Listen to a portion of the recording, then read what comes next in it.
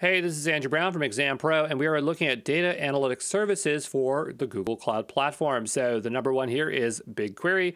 Understand your data using fully managed, highly scalable data warehouse with built-in machine learning. You got Cloud Composer, create, schedule, monitor, and manage workflows using a fully managed orchestration service built on top of Apache Airflow. You got Dataflow, develop real-time batch and stream data processing pipelines.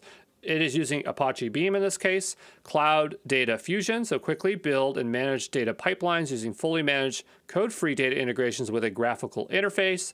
You have Data Prep by Trifacta, so explore, clean, and prepare data for analysis.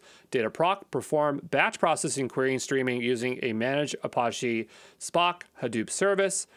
You got Google Data Studio, tell great stories to support better business decisions. PubSub, ingest event streams from anywhere at scale. Data Catalog, discover and understand your data using a fully managed scalable data discovery and metadata managed service. Cloud Life Sciences, process, analyze, and annotate genomic and biomedical data at scale using containerized workflows. For the exam, you want to know the difference between Dataflow and Data Proc because these will come up like side by side in choices, and they seem very similar because they do the same thing. Actually, these three all do the same thing. They're ETLs. They take data and they do batch transformations on them or streaming on them. But this one here, Dataproc, is when you want to use Hadoop.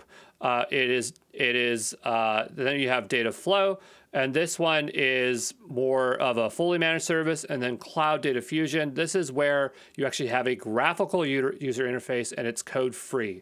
All right. So, if you understand the difference between those three services, you're going to get yourself some extra points there on the exam. Other than BigQuery, nothing else really showed up here, just those three. Okay.